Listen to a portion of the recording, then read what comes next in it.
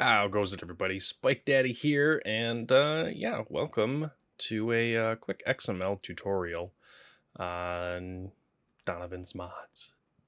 So I'm going to show you in this video right here how to get them installed properly and kind of what all the mods kind of go through and what they do. So let's go through and take a look. So we've got the link obviously up here. I'll have that down in the description below. It's in all of my 7 Days to Die videos, but I'll make sure to put it in this one. So this is for Alpha 21, obviously, for 7 Days to Die. And up over here, the link will take you to this page right here, and then you just download the source code. So we'll download it. Let's go ahead and open it in here in the folder, and then we're going to extract it. Make sure that we go through the process of extracting. I'm just using one of my spare monitors, guys, because my other monitor is 1440p, and I don't want to mess with it all. Then when you go inside of here, you'll see that inside here, there's a bunch of stuff in here. It might be kind of confusing for some, especially if it's your first time doing Modlets. So in this case, we're going to go into Modlets, and there's different ones in here. So you've got a la carte, you got AIO, you've got Night Fog, and UI. So if you go into the README, nope, not that one.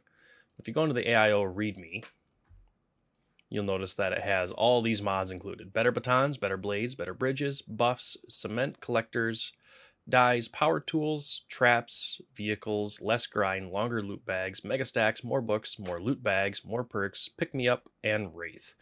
So let's kind of go through here. So the better batons, blades, and all the better ones just improve quality of life for a lot of those particular things. So for example, better batons, it actually gets it up a little bit closer on par with the damage of other weapons like the spears, as well as a few other perks amongst that line.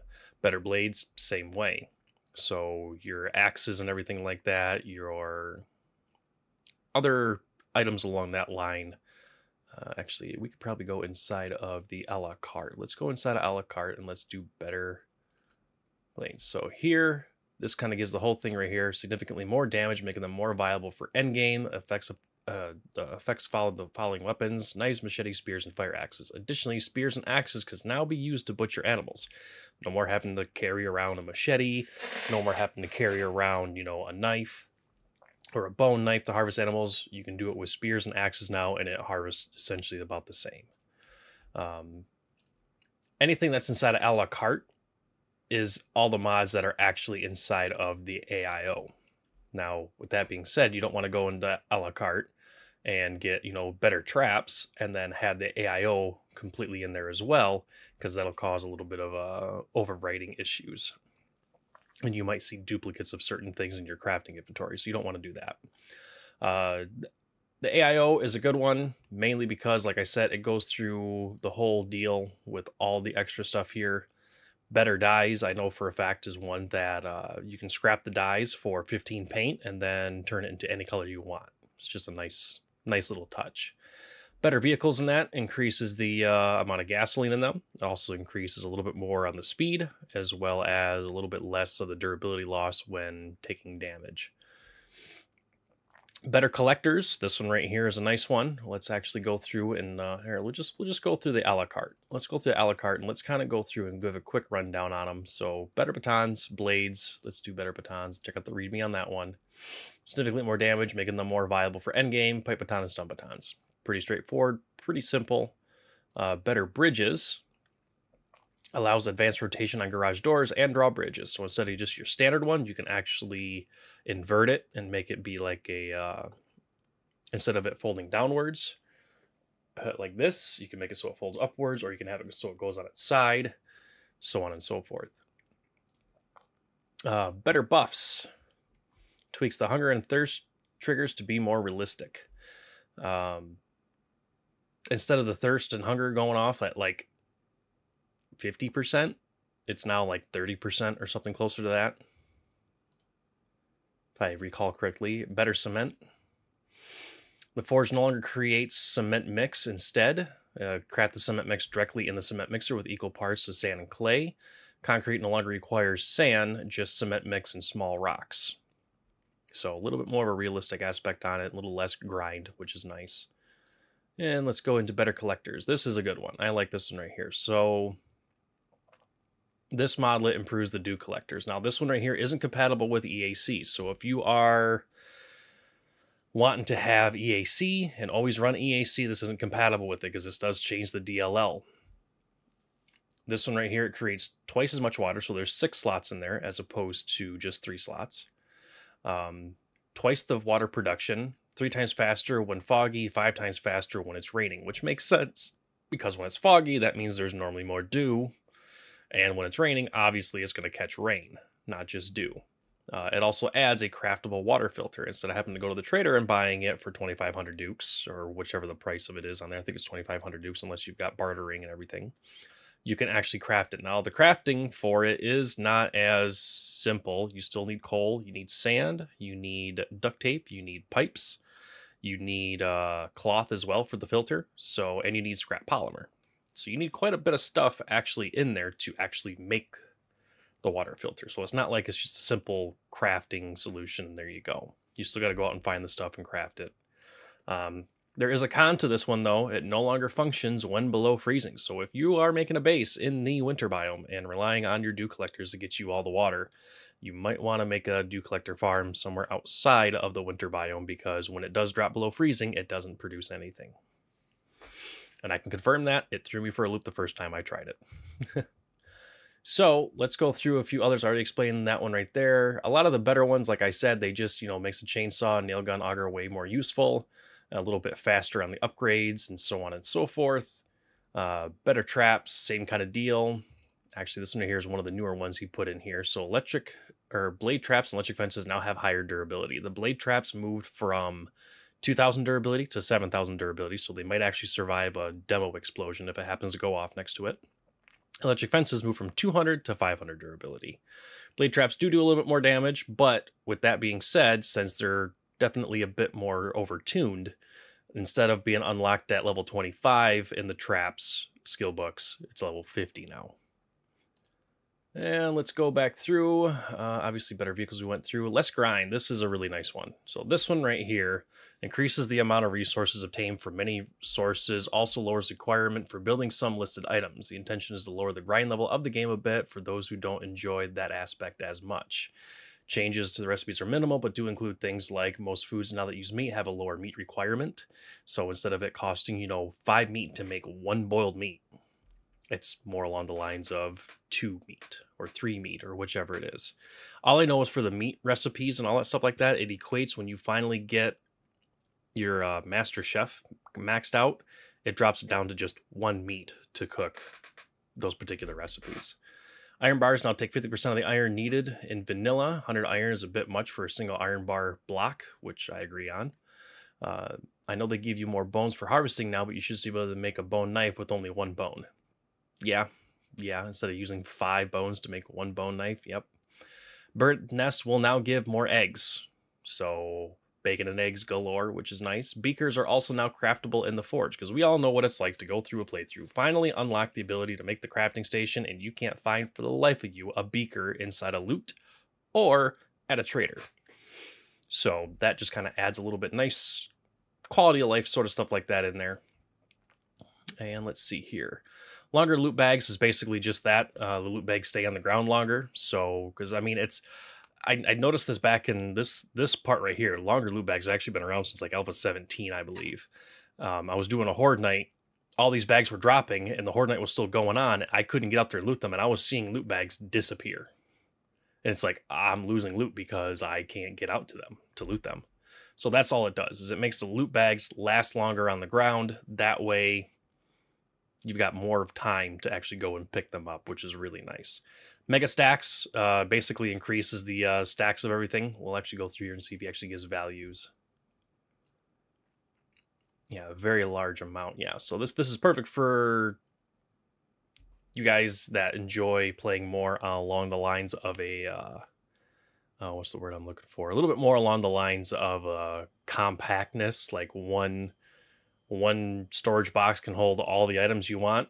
This is definitely the mod for you. This is definitely a good one to have, because I think it makes it to where wood, stone, clay, sand, all that, a full stack is like 30,000. Dukes are 25,000. It would be 30,000, but when it gets above 25,000, the game breaks for some reason with the Dukes. I'm not sure why. But it makes most of those things stack up really high. Ammo goes to 1,000 instead of just like 150 or 500 or whichever. So it's kind of nice in that case. More books, more loot bags. Those ones are obvious. It increases the chances of finding more skill books and loot or schematics. More loot bags. Obviously, the zombies have a higher chance of dropping loot bags. I don't know if he gives percentages on here. Increases drop rate. 5% for normal, 10% for feral, and 20% for irradiated zombies. Nice and simple. Straightforward kind of modlet. More perks is one that increases the number of perks you gain per level to 2 instead of just 1. So a little bit faster progression. The night vision helmet mod. This is actually a brand new one that I don't think I've actually talked about in the videos when this episode goes live, because I'm actually going to get this video edited and rendered actually and put up there pretty quick to get up on YouTube just to get the information out. But this mod right here is one that me and him kind of worked on a little bit. It's a night vision goggle that could be attached to any helmet as a mod. And while they're not generally available in normal loot, you may find them attached to military and SWAT helmets. If I'm not mistaken, 80% of the military helmets that are out there will have them, and 60% of the SWAT helmets will spawn with them. Outside of that, they are not in the loot tables. There's no schematic to craft them, so it's kind of like a little treat if you happen to find a military helmet that has it on there. You can then pull the mod off and then put it on any helmet you want. Same thing with the SWAT one. And then we've got the Pick Me Up. Pick Me Up is a classic that I enjoy. You can modify blocks are wood spikes, iron spikes, and bar fences. So you can actually pick those up after being placed, because there's nothing like throwing down a bunch of wood spikes. And now you got to leave and you got to break them all down and remake more. This right here gives you the ability to pick them up. Obviously, they have to be fully repaired before you can pick them up. You can't just pick them up while they're damaged. And then another wonderful thing that I spawned an idea and he put it into the game. It's a new zombie type, the Wraith. It's fast, agile, and deadly that comes out at night. It is one that is the crawler. The crawler guy that's got the severed waist, basically, where it's just got the little spine hanging out kind of deal. It's that one, but it's upright, floating, and as fast as Arlene, and hits pretty hard too. So nice little spooky zombie, really. It's creepy, it makes weird noise. It's great. It's a great addition. So those are all the ones that are actually included in the AIO. So we'll go over the other ones here. So now we've got Night Fog. Night Fog is a ungodly, holy crap fog that you can hardly see anywhere out, but it definitely gives the game more of a creepy feeling, and I 100% agree. I used to run with the Night Fog on my FearThaButta series, but it got so bad. I would be out and about, it would turn dark, I'd be riding on a motorcycle or a mini bike, and I couldn't see jack crap. But if you want like an immersive, scare the crap off you kind of horror game-esque kind of fog, this is the freaking mod for you. Throw this inside your mod folder, and when nighttime hits in that, you might be too scared to go out at night. Just saying. And the UI. Obviously, updates for the UI. Moves the food and water bar to the left underneath the health and stamina bars. Shows them a little bit bigger, shows the percentages, so it's not just these little tiny itty-bitty bars and that are hardly visible underneath your toolbar. Moves the experience bar to underneath the tool belt and also makes it larger, so it's easier to see your experience gain. And also adds the locks function into the UI for shortening the stash buttons. So wow, need a beverage. So what it does is it makes it to where when you open up your inventory, there's actually a couple arrows next to where you can do the transfer all or transfer just the items that are already in the box. When you select it over and it counts through your lines. You know what? Let me actually, can I do this? I think I can do this. Let me actually boot up 7 Days to Die really quick here, and I'll actually show you the UI, because I think that's going to be the better option to go through and show everybody. And I'm recording this with OBS as opposed to recording it with Action, so I'm hoping that everything gets portrayed properly. Let's just go back into the one that I was actually just doing. I actually just recorded an episode for how to build the horde base that I use and kind of go over some of the reasonings for it and a little bit more in detail and other potential fixes and changes that you can kind of do to it to your own leisure. So let's go through and let's jump into here. So let's actually pull that off. Let's drop on 7 Days to Die. Oop, I gotta wait for the program to respond here. And actually, let me go ahead and turn off my face cam here so you can get the full UI.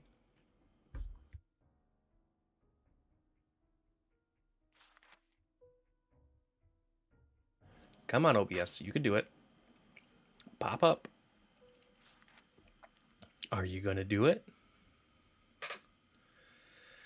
And this is why I only use OBS for streaming and I don't use it for recording, because it likes to be a real pain in the rear. Come on. Are you gonna pop up? No, you're not gonna pop up. Are you kidding me? All right, hold on. Let's try this. Let's click on you. Let's go into settings. Yeah, it should be 7 Days to Die. Here, let's just do this. Do that. Let's switch you over to you. Switch you over to you. Click on OK. There it is. Okay, so here we go. So here is essentially the UI. So if we were to do... I need to make a box. Actually, I got a box down here. So when you bring this up right here, you notice you've got your first click moves, you got your sort container, all that stuff like that. This right here. So let's say, for example, I've got you in there, and I'm going to put you right here. I've got you right there. I'm going to put a little bit of you in there. And I've got some of you guys in here, right? Okay, so now when you click on this, it's going to transfer all that stuff. Well, that's okay, but it's kind of annoying sometimes, because sometimes you don't want to have, you don't want to have the gas, and you don't want to have your shotgun shells actually being deposited in here. So what you do is you click on this little arrow right here, move it over to 2. These first 2 blocks are going to be ignored. So when you click on it, it doesn't transfer them.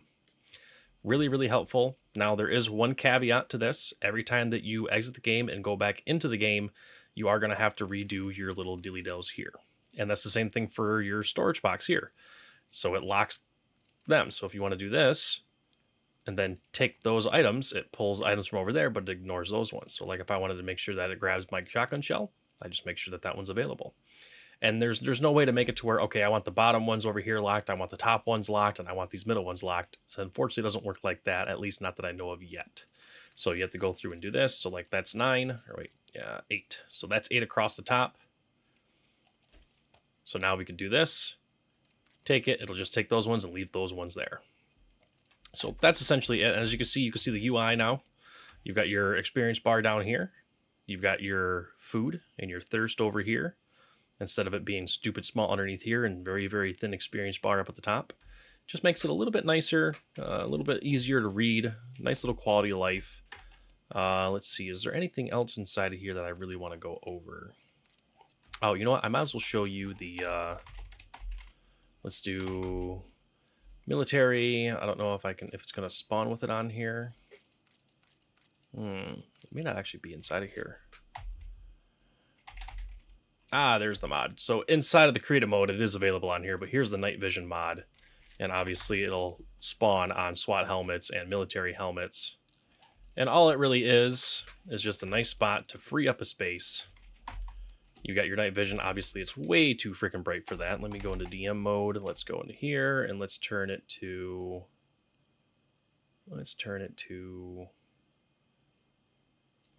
nighttime. So now it's nighttime. So now you've got NBR. Oh, you got some zombies running around over there too. How nice is that? But the benefit of this... Oh, wait. Why does that increase it? That makes no sense. The whole point... Okay, so the whole point of this mod, guys, was actually to make it to where when you're crouched like this and you turn on the NBR, it shouldn't increase your... sensibility, basically. Because the headlight does do that, but... The other thing, too, if you wanted to use the NVR, it actually had to go on your eyewear. Well, what if you're running around with some... Oh, good Lord. What if you're running around with some lucky goggles and you're trying to loot stuff, but you want to use the night vision goggles to see everything? Then you got to constantly swap it out. You got to swap out back and forth, back and forth, back and forth, and that's just annoying. And it takes up space in your inventory to have that. So that's why we turn it into a mod. I'm going to have to take a look and find out why this increases your sense, because night vision should not increase your sense. Let's compare that actually to a headlight mod.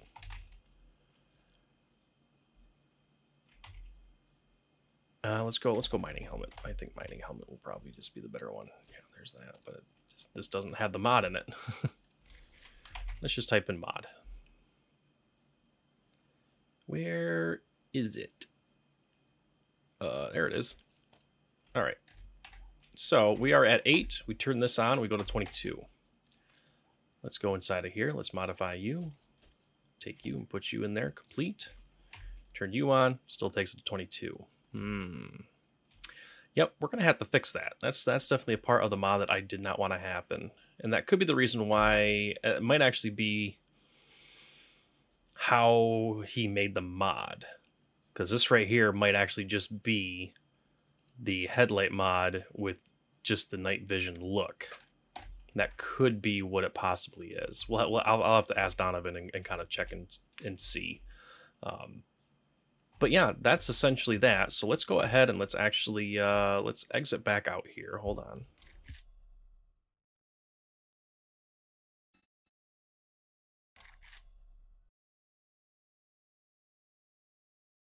Okay, let me go ahead and turn that off. Let's turn the display capture back on. We'll go ahead and turn my face cam back on. Hello, I'm back. I'm slouching a little bit, and the camera's off center a little. Oh well, you know, I don't really use the face cam that much because obviously I want people to see the game and everything. Okay, we can go ahead and close all this out right here. Now, let's go ahead and get this installed. So, for most people, inside of your C drive, inside of your program files, inside of Steam apps, inside of Common, you'll have 7 Days to Die. Me, I don't have 7 Days to Die installed on my C drive. I got it actually installed on my F drive. So, inside of your Steam library, navigate to your 7 Days to Die. Now, inside of here, there won't be a folder if you don't have any mods installed. There won't be a folder called mods. You actually have to create it. So you create a folder named mods, just like that, capital M, lowercase o, lowercase d, lowercase s. And inside of here, let me do this. And let's go ahead and open up downloads. Let's split the screen here. We'll go inside of here. Now we don't want to copy this one. We want to go into the Modlets, and this is what we want to move over. So for example, we'll take this and move that over to here. Obviously, I don't want to replace it because I believe I'm actually working on a development branch.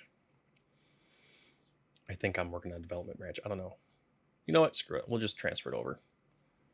Moves that over. If you want the night fog, then you can move the night fog over. And if you want the UI, you can just throw the UI over there. Now, there are other ones in the optional. These ones right here are ones that I don't really use. This has got craftable dukes, which utilizes a good amount of brass and a good amount of iron to make dukes. You make your own money kind of deal. Big backpack is what it sounds like. It increases the inventory to 60, I think, as opposed to, I think it's, what is it, like 38 or something like that right now. As default. Craftable parts makes it so you can actually craft all the weapon and armor parts that you can craft them in the workbench for, you know, a cost of steel, mechanical parts, polymers, so on and so forth, depending on what they are. Level faster is kind of not necessarily anymore, because when you create a game, you can actually change how much experience you get now. This is all that does, is just increases the experience gain. Mega backpack is obviously a lot bigger backpack, 120 as opposed to 60, as opposed to like 30 some or whatever. Mega books, mega loot bags, mega perks. This right here just increases the amount of books that you find, the amount of schematics you find. This right here increases the amount of loot bag drop rate. I think 5% is what it is for the normal one, so now it jumps to 20, and all the way up to 80% for radiateds. And then you've got the other one, which is mega perks, which I believe jumps it to 4 per level as opposed to 2 with more perks. So this is mega perks. There's more perks and mega perks. So you can change those up. Now, if you do add these, so like for example, if you were to go in and say you want to add mega loot bags, what you actually would want to do is you would actually want to go through, instead of using AIO, you would want to actually pick and piecemeal them together, because mega loot bags isn't inside of AIO, but inside of AIO is more loot bags. So depending on how the game loads it, it might load more loot bags after the mega loot bags, and that makes it to where the only mod that's actually active is the more loot bags as opposed to the mega ones. So if you add any of these optional ones here, outside of like craftable dukes, craftable parts. I think level faster is actually in there as well, right? No, level faster is not in there. So you could add level faster, craftable dukes, craftable parts, as well as mod schematics, I believe. What is mod schematics? Wish you had the, yeah. So yeah, this is the one. Okay, so this one right here, you can convert the mod into a schematic, basically. So this one, hold on, let me just highlight them real quick here so you guys can see. So these ones right here, you can add if you already have AIO. Here, we'll highlight those just to show. These ones right here, you can add to your mod list if you already have AIO. If you add any of these other ones, Mega Perks, Mega Loot Bags, Mega Books, Mega Backpack, or Big Backpack, you need to make sure not to have the AIO one. Now, this is going off of my knowledge. Donovan might ping down in the comments below on that I might be wrong on this, but I'm pretty sure that would mess with certain things. I do not want the Mega Loot Bags. I'm going to get rid of that. And I actually don't want to have the Night Fog, at least not yet. Maybe a little bit later in the series, I'll do that. For the most part, this is what I run with. So if you're trying to play along with me, or if you want to use the same mods that I just use AIO and UI. Those are the only ones that I add on. I don't add on the craftable dukes. I don't add on craftable parts. I don't worry about the level faster, and I don't worry about the mod schematics. So, but that, after you're done loading that in there, all it takes now is for you to start up 7 Days to Die, which you can open up the 7 Days to Die launcher. So if you open the 7 Days to Die launcher, you don't want to use anti-cheat mode, so make sure you've got that unchecked, and then run and save as default. So whenever you open up 7 Days to Die, you won't be loading up with anti-cheat, because if you're using the AIO modlet here, it does have better collectors, which cannot be ran properly with EAC running. Outside of that, once you get in there, an easy way to test, an easy way to find out if the mods and everything loaded nicely in that is when you get in there and you see the different UI. If the different UI, if it looks different than what it used to be, you know your mods have loaded properly and should be good to go. So yeah, hopefully this kind of explains some things. Once again, this isn't a tutorial on how to make mods or modlets. I probably should have put that in the beginning, but I'll make sure to reiterate it, and maybe I'll do a text overlay or something like that, so people don't go, oh, this isn't a XML mod tutorial. This is just how to install them. Well, yeah, but it also goes over these mods right here.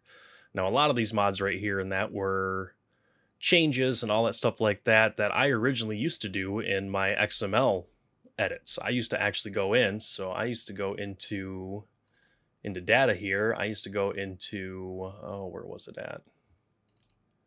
Inside of config, and I used to go inside of, let's see, there's item modifiers. Let's do something easy that I know.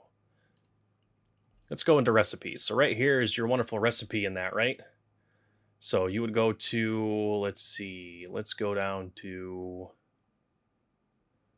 9mm ammo. It says 9mm bullet ball for some reason, which is odd because it should just say 9mm, but I guess that's their naming scheme that changed.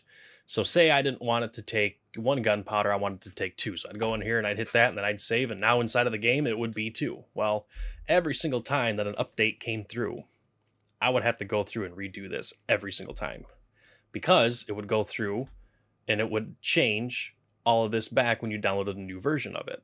Well, Donovan came along and he's like, you know, there's an easier way to do that. They implemented XPath, which makes it to where it changes the arguments in there, so you don't have to go through and edit your XMLs every single time that there is a patch update. So, and ever since then, this is what I've been using. So he's been the forefront runner on the mods essentially since then. I was just the inspiration and give guidelines on what sort of formulas and whichever like that should be used. He does the rest. He puts it all in the mods. He hosts it on his GitHub right here. So you make sure that, you know, if you have any issues or anything like that, you can easily go into the issues tab here. You can go through and post it. So you can say there's a new issue for so-and-so. Obviously, you got to sign up for GitHub in order to do that, but it's a free sign up. And you'll be able to post it in there, and he's really quick to respond through all this. So outside of all that, guys, that is going to, that's going to do it. In this particular case right here, we'll go a little larger. But if you got any questions or anything like that, definitely drop a comment down below. Yeah, I'm sure me and or Donovan will probably be kind of sneaking and watching and all that. So hope this helped you guys out as far as installing modlets on 7 Days to Die, and hopefully you have some good zombie kills and some good loot. But guys, until next episode, take care and take it easy.